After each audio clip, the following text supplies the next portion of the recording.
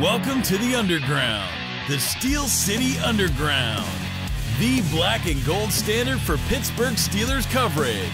Now, here's your host, Joe Kuzma. Hello, everyone, and welcome to another edition of the Steel City Underground podcast. My name is Joe Kuzma, and folks, I have a special guest joining us today, also by the fine name of Joe, Joe Valerio, former offensive lineman with the Kansas City Chiefs in the early to mid-'90s, and he comes to us by way of the Believe in Chiefs podcast on the Believe Podcast Network. Joe, how you doing? And thanks for joining us. Hey, Joe, thanks for having me on. Just a couple of Joes in Pennsylvania with a cup of Joe here in my hand, chopping up some football. I'm really excited about this game. And, I'm going to admit this, and my Chiefs followers and fans and friends of the organization aren't going to be happy to hear this. But, I have to admit, growing up in Philadelphia, of course, diehard Eagles fan. It's hard not to be when you're from Philly, especially when you live in the city and was born and raised like I was. But the Steelers were always, and I'm not just placating your Steelers fans, but they were always my AFC team. I mean, I could probably name 50 of the 53 guys in those 70s teams, from L.C. Greenwood to Mean Joe Green to Jack Ham, Mel Blount, Jack Lambert, all the offensive linemen, right? Mike Webster, John Cobb, you name it. I had, Rocky Bleier, come on. It was those teams were royalty, man. That was a great time in Pittsburgh lore. Yeah, well, absolutely. And I mean, myself growing up, I grew up in Northeast Ohio, Joe, and Youngstown, Ohio, actually the home of an Edward DeBarlo Jr. who owned the 49ers. So there were some, during that heyday of the 80s, you got a little bit of the rub from that as the Steelers. And myself growing up, I'm 40, so I was still a youngster. And it's actually, we're going to come around to that. We were just speaking about this off the air, but, might be an end of an era with Ben Roethlisberger here, potentially maybe playing his final game. We see all the jokes, the Kansas City retirement party that's being held. Yeah. And, you roll your eyes and you have some fun with it too. Yeah. Although somebody done him up like Old Man Winter, and it was just like, I saw that one. Yeah. Let's not get crazy. He's the same age as me. So it's like, come on now. You know what I mean? Give me a little bit of time here, but one of my earlier memories and being able to watch football as a youngster, I'm probably like 11 or 12 at the time at the most, and you had played for the Kansas City Chiefs during this time period where Joe Montana moved from the 49ers, and everybody was looking at 49ers win, and when you were a kid like my age, that's who you looked to. You knew all those guys, sure. Montana and Rice and Taylor and Roger Craig, and that's who you kind of role played as, especially if your team wasn't as good. You know what I mean? If you wanted to be the best, you emulated the best, right? So you got to play with one of the greats in Joe Montana, and one of my memories, of course, is the game. It was the '93 season, but played in January of 1994. A game that went into overtime with the final. It was for the longest time until this Patrick Mahomes era. That was the last Chiefs playoff victory at home, 27-24 over the Pittsburgh Steelers. Tons of Hall of Famers and greats on the field at the same time. You have any memories that you'd like to share, since I know you said making the rounds here, that game's been coming up a little bit, so maybe you're a little primed to share some memories from that game. Yeah, no, Joe, it's a great segue, and it's something great to talk about because that's what the NFL is made up of, right? The NFL is made up of historically, relevant games, matchups, rivalries, whatever you want to call it. And that was one of them. I mean, it had a lot of intertwinings going on there. I think I just made up a word. But, we do that often.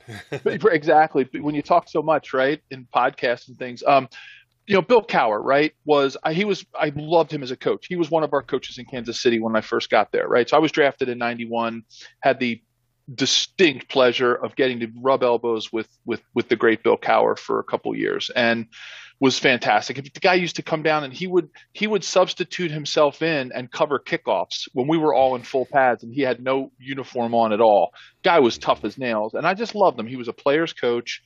But he also had that incredible amount of respect from his players. He was not a buddy players coach. He was a real true father figure players coach. So I just love the guy. So there you had that, right? You had the mentor and the mentee. Number one, it was Joe Montana in the playoffs at Arrowhead. Like all of these things surrounding that game. It's two, organizations that go back, they're NFL royalty, I'll call them, right? With a lot of championship DNA, going back to the old Len Dawson Chiefs, thinking about some of the things, you and I are talking about with some of these the history of the Steelers. So it just had it had an aura about it. And what did it give everybody? It gave everybody the chance to go into overtime, right? Like, come on, like it set the Chiefs. Like my memories of that game, number one are the block punt from my good friend Keith Cash. Like that really was a turning point in the game. And I was the long snapper on the other side of the ball. So there was nothing worse as a long snapper when you snap that ball and you go to block and you hear the thud of a ball that is not off the punter's foot. My goodness, like that is just utter panic. So I can only imagine what the dread was of that blocking unit when they heard that double thud, boom, right? You hear the thud of the foot and then you hear the thud of the hands and you're like, oh God, and you just turn around and start running. And that to me was like the turning point of the game as a long snapper, like, oh God, please don't let that happen to me when the Steelers, if we have to punt the ball to the Steelers. So, I remember obviously the touchdown, the fourth and goal touchdown pass at the end of the game to Tim Barnett, who was in my draft class. And, we were roommates on the road rookie year. And like, that was pretty amazing for Timmy to catch that from Joe Montana to win the game. And then, Nick Lowry, one of the all-time great kickers, gets an opportunity to win a playoff game, after a storied and long career. So it just had a lot of really cool moments. And I think, Joe, and I'm not just saying this because I was on that team, that, we had some good teams before Joe Montana got there, not really good teams before the 90s, before Marty got there, right? The Chiefs had struggled for a long time. Marty set the pace and built the foundation for what I think the organization looks like today. And it started with the Christian Okoye, kind of thing where we started building this defense, Derek Thomas, Neil Smith, right? 4 Pro Bowl defensive backs on that squad.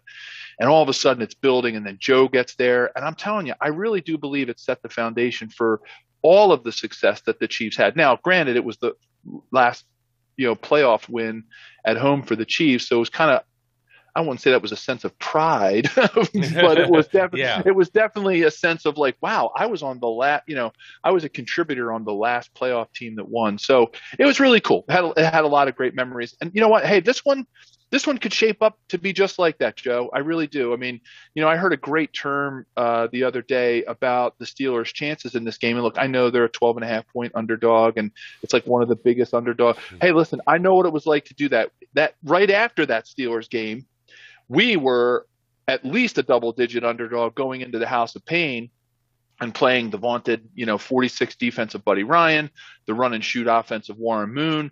We go down to Houston, and Joe Montana picks them apart. So listen, things can happen. And I heard a great term, the Steelers, look, I'm not going to say, I'm just speaking completely objectively and not just being a Chiefs homer. It's going to be an uphill battle for the Steelers. They're going to have to, just based on the last game, based on some of the talent levels that both teams have at this point in the season.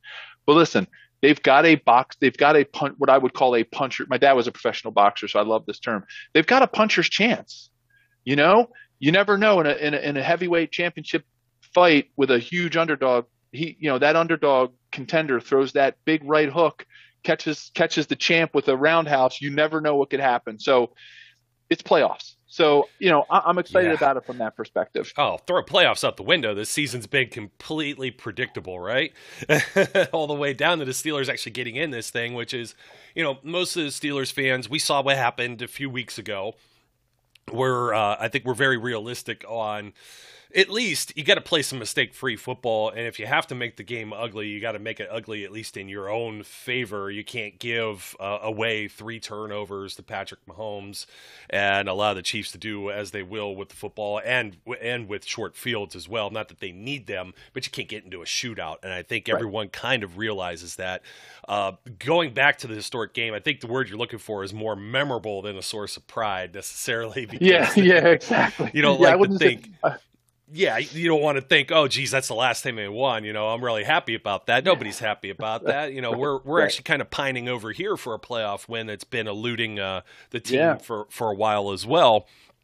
But the fact that Mike Tomlin was able to get this team into the postseason, and there's been as he would say, a lot of adversity when you have a defensive player of the year like a TJ Watt. And in fact, there's some good parallels here too, because I was saying all the greatness that was on the field. You mentioned Bill Cowher, but your head coach Marty Schottenheimer, I don't know, maybe long overdue, should maybe get a nod here for busting Canton, perhaps 200 wins, and lots of guys who came off that coaching tree as well. But I looked at some of the names like Will Shields that was on this game too, and Marcus Allen, and Marcus Allen was considered kind of a little over the hill almost at that point, if I recall too. It was they moved kind of from their original team to another team. Joe Montana was like 37, 38, 39. He's in that same age group as like Ben right now. So you got a lot of the same things going now with Ben. You got TJ Watt, you may be experiencing greatness right now. Patrick Mahomes, of course, Travis Kelce in a league of his own as a tight end, and the Steelers didn't have to contend with him in the last game too. So it's really good to bring the past and the present together here. Of course, I have to pause, because if I don't remember to do this, you get asked this all the time though. Joe over here has a dubious distinction of how many receiving touchdowns do you have? So I ended up with it's an NFL record for linemen. There's some other position groups. I think Mike Vrabel is up there as a linebacker, but as an offensive lineman, it was an NFL tying record with Anthony Munoz with four touchdowns as a tackle eligible, 3 from Joe, which I mean, look, it's like you were talking earlier about how we all emulated those 49ers teams if you grew up in that era, right? And who didn't picture themselves making the catch, right? The Dwight Clark, Joe Montana connection in the NFC Championship game. Like, who didn't want to do that? You're either on the beach, at the park, and in your backyard, and you're jumping up like Dwight Clark and you're catching that ball. And like, to see Joe Montana on the other end for me was, I mean, I still sometimes I pinch myself. Like, did that really happen? Like, was that a fever dream? That I dreamt that Joe Montana threw me some touchdowns. Like, my dad used to joke all the time. He said, "Oh, I knew you were going to make it to the Hall of Fame, son. I just didn't think it would be on somebody else's plaque." I was like, "Oh, thanks, Dad." But any way you get there, man. Any way you cool, can get right? to Canton, but it was and the crazy thing about them is they were always in these incredibly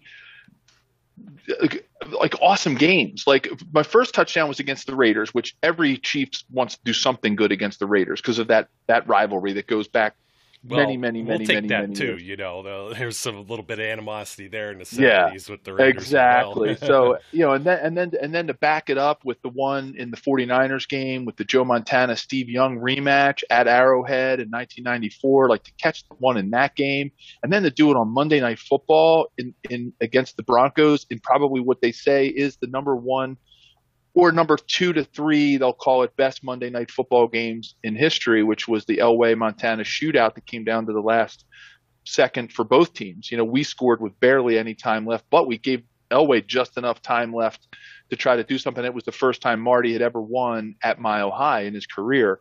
And so, like, to hear, Al Michaels and Dan Deerdorf say your name, like, as soon as I got home that night, it was like 3:00 in the morning. I said to my wife, I said, "Did you tape the game?" And she goes, "Yeah, I think I did." So I said, "Great, we got to listen. We got to play it." She goes, "It's 3:00 in the morning." I'm like, "What are you talking about?" It's like, you got to be at the field tomorrow at 8 a.m. for stretching and treatment. I was like, "I know, but I got to hear Al Michaels say my name." Like, she's like, "You're crazy," but I was just living every lineman's dream. But it was a lot of fun to have that distinction and to give to the team whatever I could, wherever I could.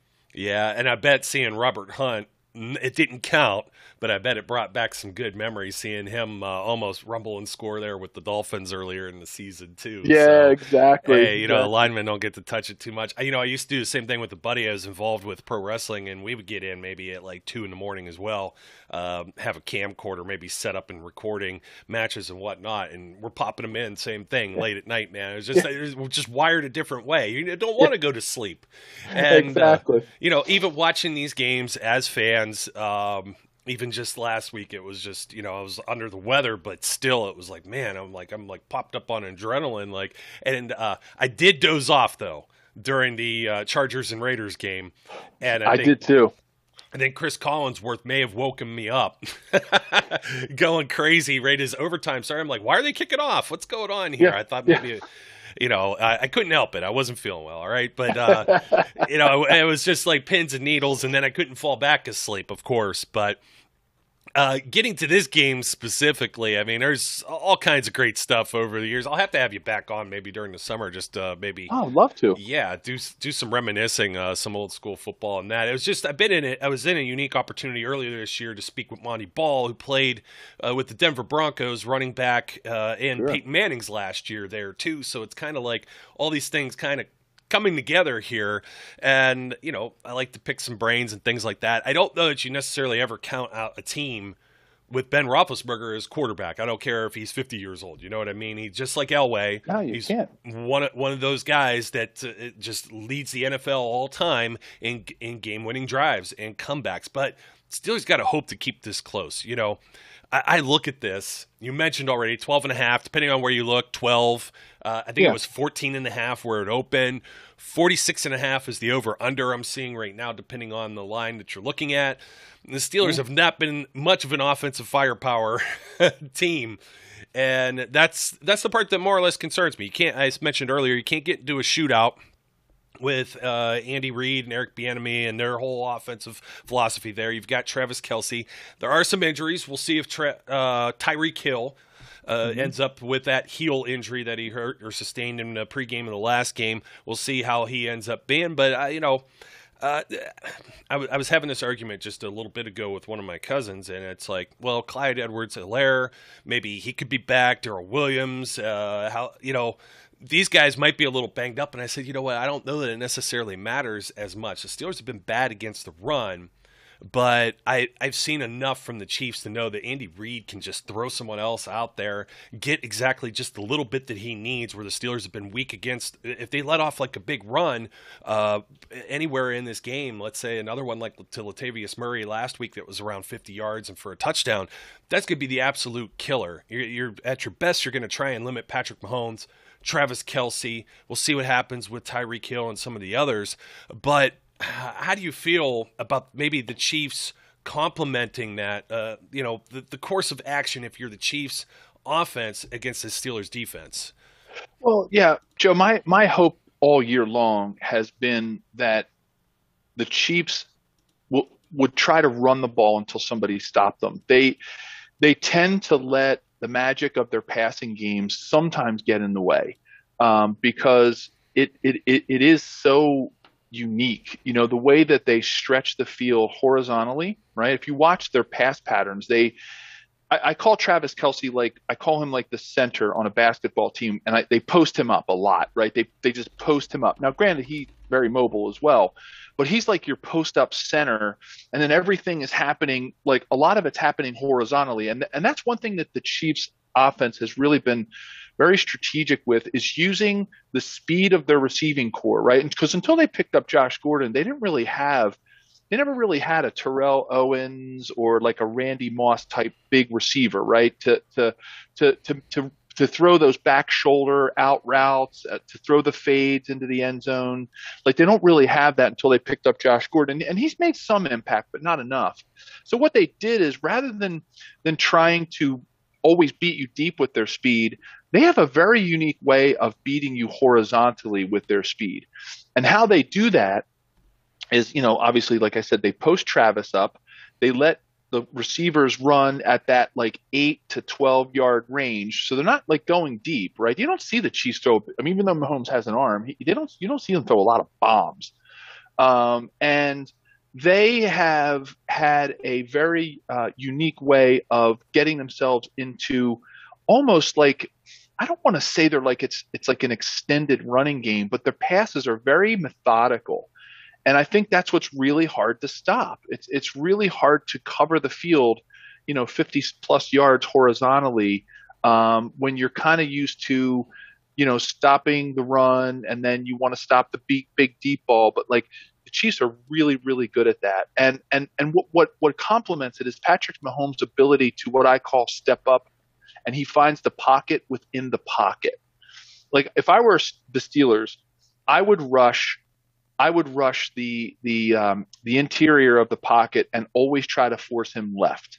So I would it's not that you're spying him, like you don't want to spy him and give him too much time, but you want to rush in a way that is it's like an old Revolutionary War tactic where, you'd see the British Army or the old Revolutionary American Army march down the field, like that's the way you need to rush him. Get in his face, get his field of vision, and keep him moving to his left. Because when you do a traditional rush where you got your ends and, you got the TJ Watts of the world rushing wide up the field, and you got your two defensive tackles either twisting or stunting or trying to do something, Patrick has an uncanny way of just finding that little opening in the pocket, stepping up, and giving his receivers that one extra second they need to bust the zone or the man defense. Again, using that term, stretching the field horizontally. So that's something I would tell Steelers fans to watch for. How are the Steelers rushing the Chiefs? How are they keeping Patrick in the pocket? And how are they moving him to his left? Because he's a little less effective to his left than he is to his right. And, that's what they're going to do. So what I would expect from the Chiefs, look, I'm no offensive coordinator in the NFL, but if it were me, I'd run the ball until the Steelers stop it, and I would run right at TJ Watt, because that's the way. Like I was talking to somebody about this. They're like, how did people used to run against the Chiefs when you were there? Because we had always it was always a top three defense in the AFC, if not the whole NFL. Derek Thomas, Neil Smith, Dan Salamua, incredible linebacking core, two Pro Bowl corners and two Pro Bowl safeties. I mean, we were stout on defense. And I always said that the way that teams beat us is they ran at guys like Derek Thomas. So if I'm the Chiefs, I'm running right at TJ, double team him, wear him down so it slows him down in the passing game, and just run the ball till they stop him. Because when you run the ball, and of course, this is coming from a lineman who loves to run block, right? But I've always been a big fan that it opens your playbook up when you can establish the running game, because then you've got play action, you've got your screen game, you've got your mid to short range passing, which is kind of like an extension of your run game. Like you got your running backs. Because Darrell Williams is really effective coming out of the backfield. Gore is really effective coming out of the backfield. Clyde's very effective coming out of the backfield. So it just opens everything up rather than trying to go for the pass right away and put a team away. So anyway, that's my two analysis on what I would give fans something to look at as they watch this game progress through the first half. Oh, no, that's all great stuff. I was looking up Derek Gore. He had, actually, it wasn't even just the run, but he was averaging 3.6. He had 12 for 43. Williams had 11 for 55 in the last game.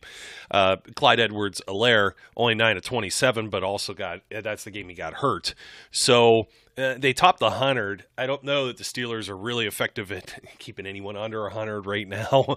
But it's, Patrick Mahomes, perfect football, almost 23 of 30. He didn't have to throw a whole lot, 76.7 completed. I mean, that's insane. For 258, the 3 touchdowns, no picks, 135.1 rating. And it's two guys like Byron Pringle for 6 for 75, Derek Gore 3 for 61, out of the backfield. McCole Hardman, who is basically a clone of Tyreek Hill. You got a lot of these same shifty kind of players. I mean, Tyreek Hill was only 2 for 19 in that game. So the Steelers got to be careful on offense, I think. Particularly, we got to see if Najee Harris is going to get on the field. That's a big component of what they do. Huge, obviously. That's why he was the top overall pick. But we'll see. They've been kind of nursing him all week. I think he'll be a game time decision regardless. I know he hasn't practiced the last 2 days, but I very, very highly doubt that they're going to let him sit at home when all the chips are on the table. Another surprise on the Steelers side that could help some reinforcements, perhaps Juju Smith-Schuster. Injured since, I believe, week 5, maybe week 6, out of nowhere practicing now. And looks like, from all indications, with an attempt to play. I know some people think that's crazy. Oh, he's maybe not in football shape. He hasn't caught a ball and yada, yada, yada. Hey, look, if he gets out there for like 15 snaps, I think it's still a difference maker. He's a guy that's physical and he's capable of moving the chains. That's where he made his bread and butter last year. And that's basically the big thing for the Steelers offense is you can't go 3 and out. If you want any shot of your defense holding up against the likes of Mahomes and company. And I still think, in my opinion, Travis Kelce, he's going to get what he's going to get. You don't want him to have like $150 and 2 touchdowns, but if you could hold him to a handful of catches in the 60-ish range, I think you're still doing yourself a service there instead of a disservice. So we'll see. Typically, that has been the duties of Terrell Edmunds, one of the Steelers' safeties. I think they're a little stronger in the secondary coming over this back end of the season. And the thing is that when you're looking at this and you're trying to say, well, did they have a chance? You know what I mean? The offense has got to do something. And you've seen the offense just come out of nowhere and do whatever, but a lot of times they're trailing big, they're running hurry up stuff, and a lot of fans don't understand. You can't go, again, into the shootout mentality. You run a hurry up offense and score real quick against Kansas City, they're just going to come back and do the same exact thing to you. If it fails and you go 3 and out, the defense is going to be gassed, and then you can chip away at the run game and things of that nature. So we'll see. We'll see what Ben Roethlisberger and company could do here. And Joe, they can't turn over the ball. I mean, they had 3 turnovers in that game. I mean, the Steelers didn't really even give themselves a chance. I mean, if you looked at just the stat line, it wasn't abysmal. I mean, it wasn't, they went toe to toe on first downs. They had a decent average, of rushing, running the ball, like an average yard, per rush. I mean, when you're getting 5.5 yards a carry, you can set yourself up for 2nd and 5 and 3rd and 2 and things like that. So, if they, maybe it's a different game if they eliminate some of the turnovers, right? I mean, and like you said, the time of possession is really what was crazy in that game. I mean, the Chiefs outpaced them by 10 minutes. And that's a lot of possessions. That's a lot of opportunities to score. That's a lot of your defense just getting worn down and getting tired. It's tough to play defense. I mean, I say this with all due respect to both sides of the ball. Playing defensive line and linebacker is a lot more tiring than playing offense. I just know it is. I mean, I hadn't played defense since I was in high school, but like in the NFL, playing a full game, you obviously were never as gassed as a lineman, even in a hurry up situation, than the D linemen are, because, the D linemen they're just doing different things. It's different body movements. It's different positioning, and it's really exhausting to rush the passer and to try to stop the run play after play after play. I mean, you hear it all the time, but that's something that you can't, it's really, really tough to win a game when your defense just gets worn down. And that's what, you nailed it. Like, if they can just find a way to have fewer 3 and outs, not turn over the ball, again, there you go back to that sort of, puncher's mentality that maybe there's a roundhouse in there that happens in this game that, pulls something a little bit closer for the Steelers. And, one thing that got the Steelers in that game too, is that if you look at the average yards per pass, I mean, the Chiefs averaged just right at 7.9 yards per pass. And that's exactly where they need to be. And that's why they are so effective in the passing game, because it's not the 20, 30-yard catch. Now they have some pretty elusive receivers who can make more yards after the catch, but when you look at where Patrick Mahomes is targeting his guys, it's always in that 5 to 15-yard range. And it's just so much easier to pick apart a defense. And I think that's what, Eric Bieniemy has been really good at.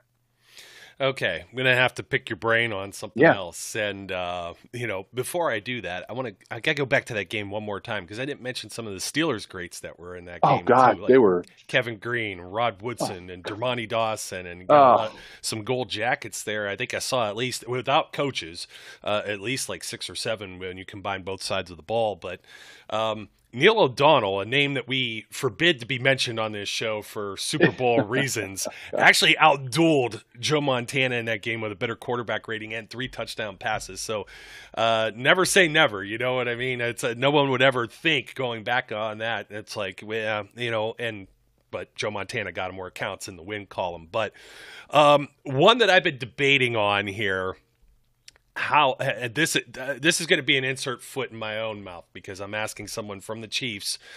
There was a trade in the middle of this season for a particular edge defender, edge rusher, Melvin Ingram. And I just kind of want to hear some insights on how you feel that as he helped the Chiefs defense, and in what ways do you feel he's helped the Chiefs defense? Well, I mean, look, obviously he made that huge play against the Broncos, right? I mean, he's unblocked too. No hat on hat there. Yeah. I mean, he brings a level of energy to the squad. And you know, you hate to say it that you hate to say it, but you know, the Chiefs were really struggling in the first half of the season on defense, and they needed a shot in the arm. They needed a B12 shot to really, you know, get them going. And I don't think that, you know, I think Frank Clark from a historical perspective has had his moments, right? He has had his moments of shine, but he just, you know, hasn't really been as effective. You know, they experimented with the great Chris Jones experiment, right? And moving him to the interior where they felt like they could get a better rush out of him than sometimes that he rushes on the interior. But I think what, you know, when you bring on a competitor like that, it's that kind of energy that this defense really needed. And I think that's really what he really brings to the team. You know, it's that sort of leadership. You know, I think that was that one term that Travis Kelce may have said it. It was something that God rest his soul, Therese Paler, who passed away, was a sports writer. You know, the juice man, right? I think that's what, you know, Travis Kelce was kind of alluding to, something that Therese Paler, who wrote for the Chiefs for many years, who's tragically passed away this year, like used to say, you know, he has the goods. He's the juice man. And that's kind of like what Melvin Ingram brings to the Chiefs defense. And it seems to be working the way that Steve Spagnuolo is using him. Yeah, and it's a curiosity because it's a back and forth, and I'm guilty of more glass half empty because he's a guy who, you know, wanted his way out of Pittsburgh, so I'll have my little saltiness over that too. But statistically, I just didn't see him as much on the box score. Now, obviously, I saw it in the game with the Broncos last week. I was watching that one. I got my eyes glued a lot of times on these different things. I actually got quite a few friends that are Chiefs fans too, so I can't. I don't have a whole lot of bad things to necessarily say about Kansas City. As you said, old guard, Lamar Hunt, legendary ownership, and things of that nature. Definitely going to be, I think, hopefully a classic battle. I want to see a game. I don't want to see what I was anticipating several weeks ago was not a game. I didn't think it would be a game, and it wasn't a game for very long. In fact, Mason Rudolph got to come in, and there was a lot of backups. I think Chad Henne came in too, did he not? Mm-hmm. He did, yeah. Or no, maybe he didn't. No. Well, he didn't attempt to pass, maybe. Yeah. Right. Yeah. So, yeah, I don't want to see that necessarily. And I know there's some folks, you get some of the guys who breathe hot air on TV, like a Nick Wright, and he says this is basically a bye week. And if I were the Chiefs, I would sit all kind of players, and I'm just like, well, whoa. These are still playoff teams we're talking about here. I understand that maybe the Steelers are in a historic category because, you know, Ben Roethlisberger said it sarcastically, we're not supposed to be here. So we're just going to go out and have fun. I think that's kind of, if you're, you know, Kansas City, I'm not going to say that an Andy Reid team's going to overlook anyone, but stranger things have happened. You know, as we said, it's an any given Sunday kind of thing. The Steelers don't have anything to lose. I think they could be dangerous. It's just unfortunate from where I'm sitting that I would much rather be saying this against maybe anyone else in the AFC field here other than the Kansas City Chiefs, who've been to 3 straight conference championship games in the last 2 Super Bowls. So does this game make you a little bit nervous, maybe, perhaps? Listen, it's the playoffs. It's a Mike Tomlin coach team with, championship big game DNA. And you got Big Ben, who's, he's out there, looking at his swan song season. And of course it does. Of course it does. I mean, anything can happen in this league. A couple of bad bounces, a special teams snafu or guffaw. And next thing you know, the Chiefs could be down 7. You just never know in this league. And Marty, Coach Schottenheimer used to tell us all the time, in the playoffs, the fit starts getting really tight at the top, and it just gets tighter and tighter the further you go. And we're already, so right now we're at the base of that pyramid, right? You've eliminated the bottom half of the pyramid of the teams that have been, struggled and had their ups and downs. And now you've got the teams that have risen to the challenge of being able to make it to, the top echelon of this sort of playoff picture. And to me, that says it all. Because the Chiefs are not 20-0. They haven't won all of their games. They've lost some games they should have won. And, it's just, you got to just, okay, on paper, should the Chiefs win? Vegas gets it right a lot of the time. They kind of know what those lines are. And that's the reason why there's a lot of super, educated professionals in that arena, right, of sports betting and gambling, and they do their homework. So, yeah, the odds are telling you that it should on paper, but NFL games, Joe, are not played on paper. They're played on the field, human beings, competitors, and it's the playoffs. So anything can happen. This game could turn out the Chiefs could crush that line and beat the Steelers maybe the same way that happened, in week 16. That could happen. The Steelers could come out and return the opening kickoff for a touchdown, put the Chiefs behind. The Chiefs could press. The Steelers could run the ball effectively, and the Steelers could win, 14-3. You just never know. I mean, I've seen it. I've been there. I did it. I was on one end of it when we beat the Oilers as a huge underdog. I was also involved in the season and in a game where we were the Chiefs in this particular game, and the Steelers might have just been a different name called the Indianapolis Colts. And we were probably a double-digit favorite against them in 1990. What was the 95 season? It was January of 96. We had the bye. Marty was fantastic coming off of bye weeks. We had the game plan. And you know what? First of all, I think it was 15 degrees Fahrenheit. I think the wind chill was in the negatives. We had a kicker who missed 3 field goals. We had a first-time playoff quarterback in Steve Bono. We went away from our game plan, and we started throwing and airing the ball out in the most frigid of weather, even though we had rushed the ball for, Marcus was averaging 5 yards a carry in the first half, but we were losing like 10-3 or something at halftime, or 6-0. I can't remember what the score was. We ended up losing that game to Indianapolis. So that was probably the most mentally close I've ever been to the Super Bowl. We were more physically close when we lost in the AFC Championship game to Buffalo in 93. The 93 season, but that season was the most mentally close that the Chiefs organization had been to the Super Bowl since the Len Dawson era.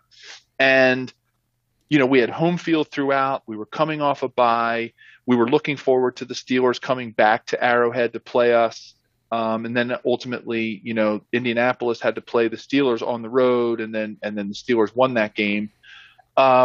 But you just never know, Joe. And I'm not just placating Steelers fans and, kind of like walking the fence, because I do truly believe on paper, and if you just had to go, just looking at the way the season has progressed, that the Chiefs should be a favorite in this game.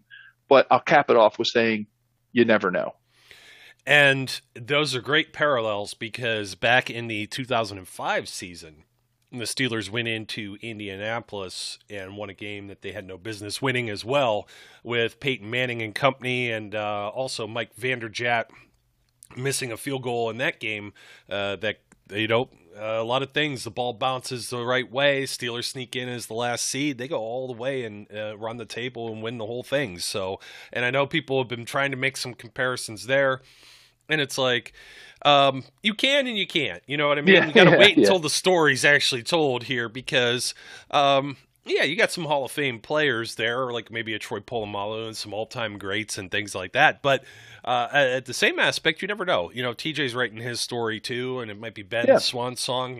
You just never know what can happen. So at least, if you're a Steelers fan, I didn't want them so depressed walking out of this podcast. Joe over here just said there's no chance. Our Joe said there's no chance. Don't even turn the game on Sunday night.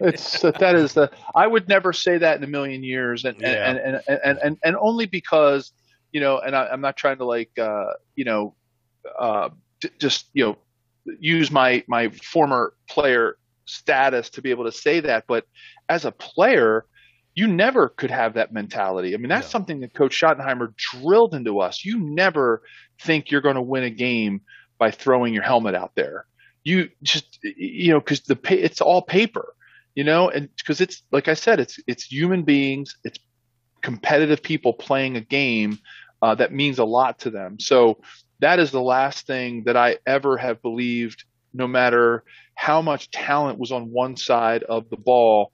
If you don't prepare and you don't get ready and you aren't mentally, physically, and emotionally prepared to play that game, anything can happen. And that's the element that makes it fun. I mean, look at the fact that some of the facts around why the Steelers are in.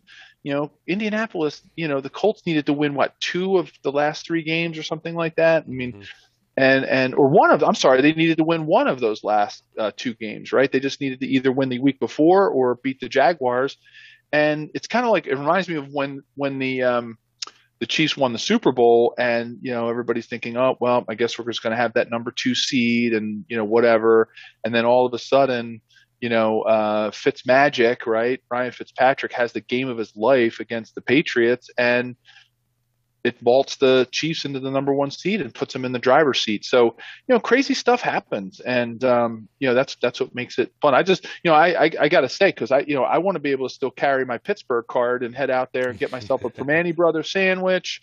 I used to cover Pittsburgh a lot, for work in the work that I do today. And I was always in Pittsburgh at least once every 2 or 3 weeks. And I'd always grab my Permane Brothers. And we have a lot of family in Pittsburgh. My wife's mom's family, my mother-in-law is from Pittsburgh, grew up in the Coriopolis area. My uncle in-law still lives in Coriopolis. So, we have a lot of ties to Pittsburgh. Her grandparents met on the roller coaster at Kennywood. Oh, wow. At a school picnic. And then they had 6 kids later and all these grandkids. So, Pittsburgh's a great place and it's a great city. It's got so much tradition and history. It's one of Pittsburgh connection for me, probably the closest Pittsburgh connection from a sports perspective is my best friend in high school. We played baseball together, and we were friends from the time we were 7, 8 years old. His grandfather was Danny Murtaugh, so the manager of the 2-time championship Pirates. And Danny's from my hometown, so here in Philadelphia area. So there's just so many connections to the city. I just love it. I love it. I love Pittsburgh, and I want this to be a good game for everybody and a good game for the NFL.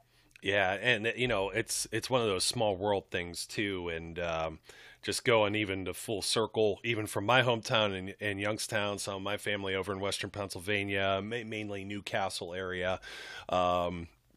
It's the same thing. It's like you could go anywhere. I was up in Green Bay this year and bumped into someone who graduated the same year, same high school as my wife that's living up in Green Bay, Wisconsin. And it was just the craziest thing. Yeah, I'm in the middle of all of these Packers fans tailgating, and you bump into somebody that's that close. I don't know him personally, but you know what I mean? Maybe he's listening. And sorry, I forget your name, but the beer was excellent that you gave me. Yeah, so there you go. Well, Joe, I don't think anybody's going to revoke your card anytime soon, and it's always fun having these stories and that. And by the way, you went to Penn, correct? Yes. Yeah, beautiful campus. I've been there too, so it's like another small world type thing. So yeah, so it was funny. It was funny, Joe. My going to school at Penn, I always joke. 6 months earlier, I was blocking Biff McNutty from Harvard, and then I was going against Howie Long and Reggie White. Like, I was like, what just happened? Like, that was a crazy transition. I'll never forget. Funny story. Neil Smith was our defensive, hopefully future Hall. We'll see. But unbelievable defensive end for us, and went to Nebraska. And Penn was playing Nebraska in the '94 March Madness tournament, and I knew that the Penn 94 team, coming out of the Ivy League was going to be special in the tournament because they had 2 future NBA players on that team that I had gotten to know while I was there when they were younger, when I was graduating. And I just had a feeling they were going to beat Nebraska, and Nebraska was going to look past them. And so Neil says, hey, I heard somebody told me our schools are playing each other in a tournament. You want to bet? I said, yeah, let's bet. And I said, you're on, Neil. I said, you're on. Cause I kind of knew they were going to win, even though they were an 11 seed and Nebraska was a 5 seed, and Penn won. And he comes in the next day into the weight room, cause it was off season workout time. And he goes, Joe, here's your $100 that you won in the bet. And he goes, by the way, he called me little buddy. He's like, little buddy. He's like, what's a Quaker? Like, what's a Penn Quaker? And I said, well, Neil, I said, he goes, I thought you went to Penn State. He goes, I thought we were playing Penn State. And I was like, well, Neil, yeah, that. He might have bet you more money if he actually had known that fact, right? Yes, exactly. So got more out of him. It was hysterical. So anyway, but that's my funny Penn Quaker story and how it connects to the Chiefs. But yeah, so it was a fun transition to come out of there and to get to rub elbows with some real great players from some great schools. Absolutely. Well, folks, you've heard it from Believe in Chiefs podcast on the Believe Podcast Network. Joe Valerio, former kind of jack of all trades along the offensive line for the Kansas City Chiefs. Joe also did a pregame with Cam Rogers over there as well. If you want to get even more detailed into this Chiefs Steelers game and maybe hear a couple other perspectives that we may not have shared here, and you could also follow Joe at Joe Valerio 73 on Twitter. That's you officially there. I had to look you up. So by all means, check it out. And any parting words, anything that you would like to share? Absolutely open floor for you, sir. Oh, Joe, it was great to join you. I really was a blast just chatting and making these connections about this game. I think this is, I think this year was, if you pull back, and look under the hood at this season in the NFL, just take off your fan hat for a second. Whether you follow the Chiefs, the Steelers, the Broncos, whoever you follow, and take a look at how cool this season was, and the parity, and how there were 16, 18 or something teams in the last couple of weeks that still had a shot at the playoffs. Look at the rivalries that are still in place and the ones that are being created. I think this was a great season for just a football fan. Look, I know there's a lot of disappointed fans out there whose team didn't go to the playoffs, but I hope win, lose, or draw in this game. Well, there won't be any draws now because it's playoffs, but win or lose this game, take a look at this season and really, really understand what an awesome season it was to be a football fan and to watch the way that teams really were battling till the end. And I just think that's a great thing for a football fan to every day you turn on a game and watch and say, I'm probably going to be watching a really good game. Like, who didn't, if you were like you and I were joking, everybody's dozing off during that Chargers Raiders game, right? What a crazy game that was, right? Yeah, and you don't even have anymore. you don't even have to know what the heck is going on in the AFC West to know that was a really good game. And these rivalries that are being built and furthered today really is laying the foundation for, I think, what is going to be great future seasons, based on what we've seen this year. And I just think that's a really good thing for sports. It's a great thing for football. They're making all the right rule changes to make it exciting for fans, but still keep the safety of the players in mind. And I'm just glad to be able to share that. So thanks, Joe. Yeah, absolutely. I was going to ask you if you had a preference if that game ended in a tie. It would have been the Raiders, or who would you have had, the Raiders or the Chargers? I think someone told me it would have. Someone told me it was I don't even know, to tell you the truth. I got to be honest. I'm going to be, this is going to sound like a slight to the Pittsburgh fans, and no, because I would say the same thing here. I don't mean it to be. It's I think there's two other matchups this year where teams have played 3 times, right? Or this will be their 3rd time. But Bills and Patriots, right? This is their 3rd time, and then the Rams and God, remind me, I'm not having a brain fry. It's Friday. Who are the Rams playing? Yeah, and I just closed it too. So hold on one second. Whoever the Rams are playing, it's their 3rd time meeting this year, I believe. Right? I think I saw that stat somewhere. Rams and Cardinals, yeah, division. Yeah, so they play, opponents. So they've played 3 times. Like that scares the living daylights out of you as a player, as a coach, as a fan. Like I'm so. Even though the Steelers and the Chiefs have played each other once, and you don't want to give Mike Tomlin any more film to watch than he needs, which I think gives the Steelers a little bit of a that's one of the reasons why this could go any direction in this game. But again, no slight to the Steelers fans, but I just would have hated to have to play somebody 3 times, and because it's hard. It's really, really hard to beat somebody multiple times in a season, and that division rivalry would have made it worse, I think, for the Chiefs in preparation. Yeah, I totally agree with that. You don't have to slight anyone as far as saying this. I think most of us didn't have look, you had to count on Jacksonville to beat the Colts. Although it had happened in 5 or 6 prior meetings, I don't think that Indianapolis has won down there since like 2014 or something ridiculous. You still weren't counting on it based on the way that the Jaguars went. I mean, they fired their coach. I mean, they're just been a dumpster fire the whole year long. And they go and they blow the doors off of Indianapolis, which I feel bad. I have some friends that are some Colts fans too. I felt for them, but not too much. I did say thank you. I said thank you. Your loss is my gain, so I'm not going to feel too bad. And one more note on the parity thing too. Yeah, you have a lot to be concerned with there, because just like the AFC North with the Steelers, okay, Cincinnati wins 10 games, Steelers win 9. The Browns and the Ravens are both 8-win teams. I mean, the Browns and Bengals are back in this thing too. In the West, yeah, Kansas City's been winning all of this, but the Raiders are back in the playoffs now, a 10-win team. The Chargers just missed out with 9. The Broncos win 7 games. They're not too far off pace there. They're still looking for their quarterback. But, yeah, a lot of parity in the NFL, and those 2 divisions in particular. Unfortunately, when I take a look at Buffalo, Buffalo's back, okay? The Patriots, then you look and they're still the Jets. They still got the Jets over there. Yeah. So it's, it's one of those things. But, Joe, great name, by the way. Thanks for joining us. Very much appreciate it. Great conversation. Joe asked me earlier, how long how long do you need me for? And I said, well, I don't know. We get talking. You never know how long we'll talk. You never know. It's just great to talk football. Football is family, and it's just a very large community. And you get going, and you got all these little small strings of everything that's interconnected, and they're very great stories. Once again, folks, don't forget to check them out. Joe Valerio 73.